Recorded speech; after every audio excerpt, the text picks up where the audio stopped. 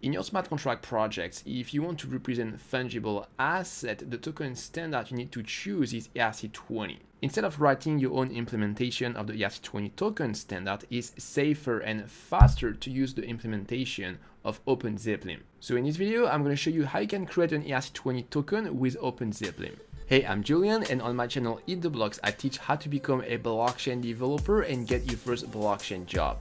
So this is a truffle project. I've already installed OpenZeppelin with npm. And next, I'm going to create a file for my ERC20 token. Let's open our new file. I specify the version of Solidity. Then I import the ERC20 smart contract from OpenZeppelin. Then I create a smart contract for my token. And I'm going to inherit from the ERC20 contract of OpenZeppelin. And that's all I need to do. Now you can call all the functions of the ERC20 token standard on my smart contract because it inherits from the ERC20 token of OpenZeppelin. Next, you probably want to attach some metadata to your token. So for that, we can use another contract of OpenZeppelin, which is ERC20 detailed. And the way you're going to combine this with what we've imported previously is by also inheriting from this contract. So in Solidity, it's possible to inherit from several smart contracts, and for that you need to use a comma. So here we specify our second contract. By the way, the order of declaration is important here. You need to first inherit from ERC20 and after ERC20 detail. And once you've done that, then you need to define a constructor. So the constructor is what's going to be called when your token is deployed. So our constructor doesn't take any argument. However, we can call the constructor of one of the parent smart contracts. So in our case, we're going to call the constructor of ERC20 detailed. And we're going to give it 3 values. The first one is the name of our token. So this is a string. So for example, my token. Then the symbol of the token. So for example, IMTN. And finally, the number of decimal of our token. So in most cases, we want to do like for Ether, that is 18.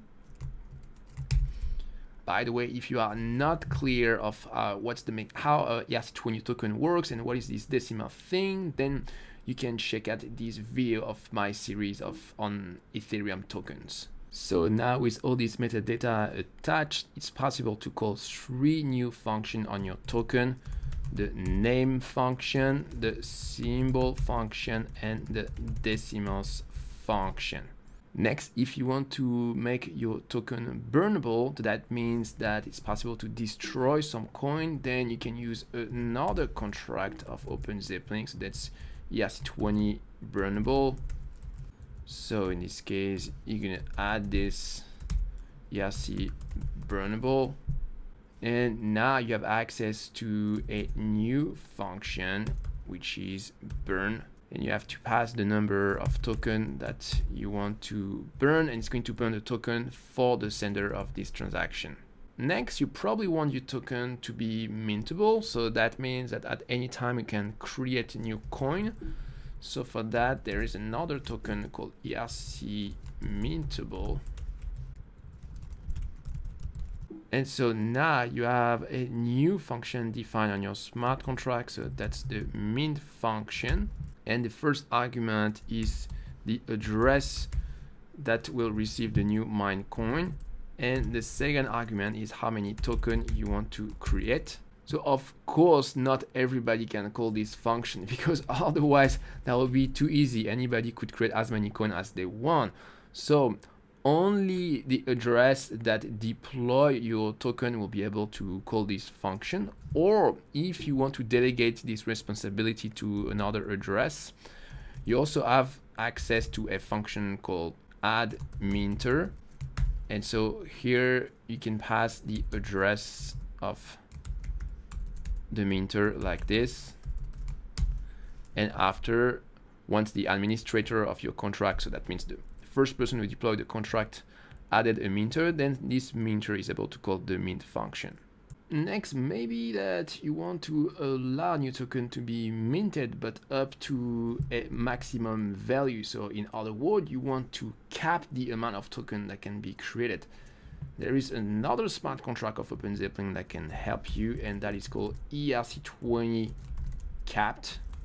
So in this case, you're gonna also inherit from it.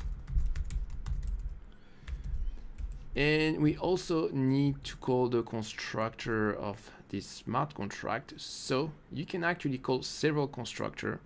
So after the first constructor here of ERC20 detail, then we specify that we want to call the constructor of ERC20 capped. And we're going to pass the maximum amount of token that we want to mint. So for example, if I pass 1000 here, I can only mint up to 1000 token. If I try to mint more token than this, then it's going to throw an error. Next, you might want to implement a pause feature in your token. So with a pause feature, when your contract is paused, it's not possible to transfer token or to change the allowance for a specific spender. So for that, you need to import ERC20 pausable, and you inherit from it. And then we have some extra function defined on this contract. So you have the pause function. You can also unpause. It's also possible to know if the contract is paused or not with the paused function.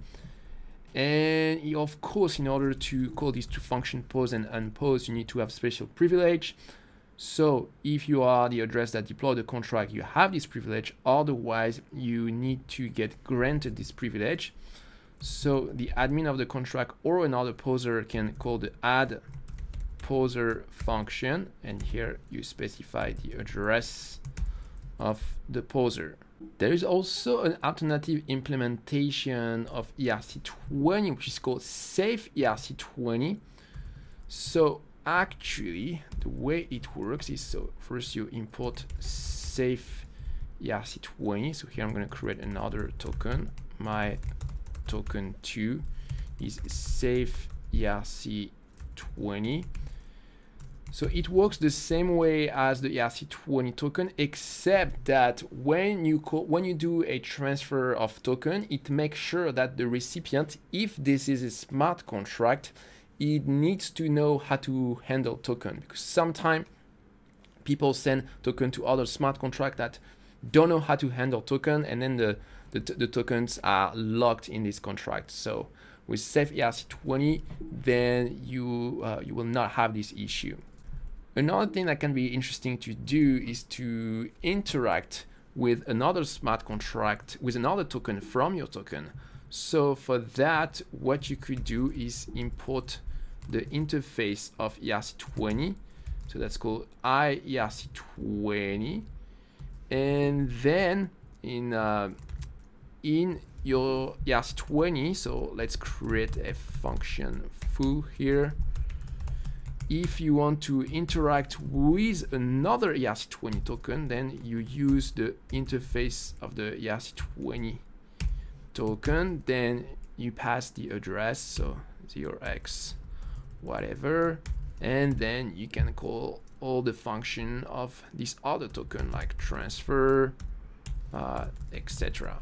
So if you wonder how comes I know all these tricks, I've actually looked inside the Git repo of OpenZeppelin at this address.